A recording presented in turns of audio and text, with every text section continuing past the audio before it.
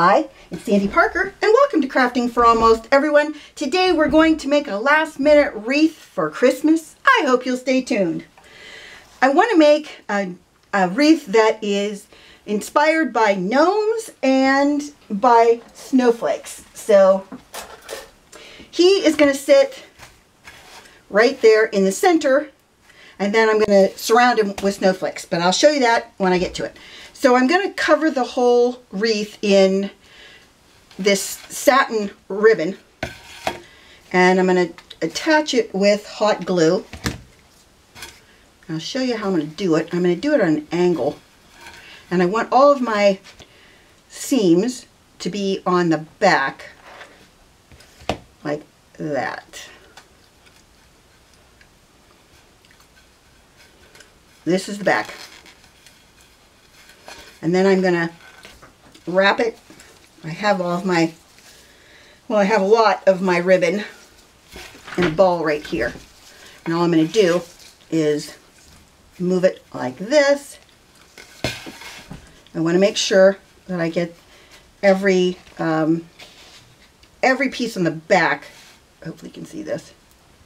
I want to have a little seam on the back. Making sure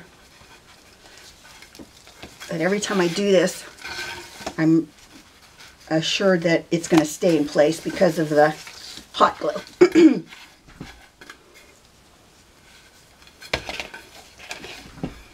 Well, I think you got the gist of what I'm going to do here. You also want to pull it as tightly as possible so that when you add the next, I want to make sure I'm not overlapping as much. And I just want to pull the next one up. So hopefully you saw those. And what I'm going to do is I'm going to go off screen and cover the whole wreath, and I'll be back. I took a popsicle stick and I kind of shaved it down so it came to a point, and then I shoved it into the back of my wreath. That would make it so that our little gnome will have something to sit on, and it'll make it so that he doesn't fall off. So I'm going to put some hot glue at the bottom of this to make sure it stays in place. And then I'm going to put hot glue on the bottom of him to make sure he stays in place. And then I'm going to put hot glue on the back of my stick, or the front of my stick, I guess is what it would be, to make sure that this little fella, and then I want to put more glue under him so we're sure he stays in place. So I'm just going to hold him for a minute. Then we're going to start with some of our we have different sizes of snowflakes, and some of them I think will really look nice, right? I think I probably should set some of these up so that we know what it's going to look like. So let's try that one there, and then let me get another big one. Woo! I painted these white, and then I put some glue on them, and then made them so that, well, once I put the glue on them, then they were ready to go, and I could put the glitter. So once they were set up, then I glittered them up, and that's how we rolled.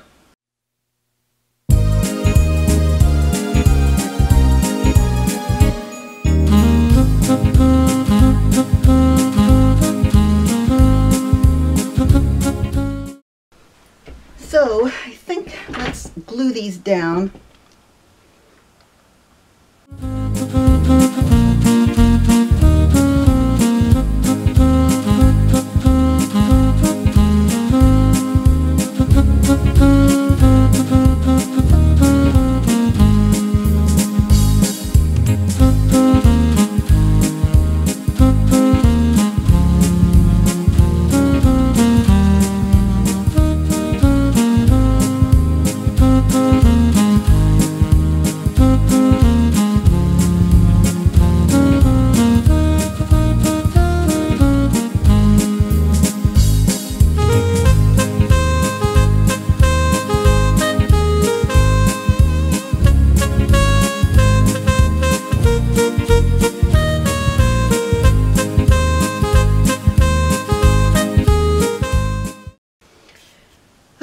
now I need to do is make the bow to hang it from on the door, or have these little pearls that are pins, pearls, pins that are, oh, whatever.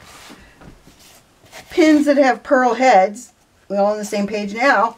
Jeeper creeper. Sandy's losing it. Now I'm going to take my length of ribbon that's probably a foot long, and I'm just going to put a knot in the bottom of it. So I'm going to knot it like that. Just like this. You see that? And then I'm going to turn this little fella over. And this is where our pins come in handy. I'm going to turn it around so that I can see it better. So that both of my ends don't stick out into the middle of the wreath. We need to cut that off a little. So they're going to be this long, maybe an inch long each. And we're just going to put them right like that.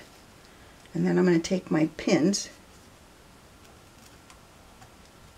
and I'm going to make sure it's in here secure and for good. The pins are, the reason I do pins is because if right now I would decide, oh, wait a minute, I put that in the wrong place, or I don't like it, or she doesn't like it and she wants it to look different. Like for instance, you can still see the knot right now. So that means that it's too high. You don't want to see your knot. So I need to cut off more of my string, ribbon, not string, ribbon. I'm going to make it more like, I don't know, that much. And I'm going to put it down here. Let's get those in here again. And I'm going to put 3 in if I can. One closer to the knot. And the other 2 beside each other. I could have just hot glued it on, but if I hot glued it, I don't think it would have looked, it wouldn't be as cute. And when you hold it up, yeah, it looks good. So I hope that you enjoyed this video and that you give it a thumbs up and subscribe, and please tell your friends about me on social media because you know I love that. And thanks so much for watching. Bye-bye.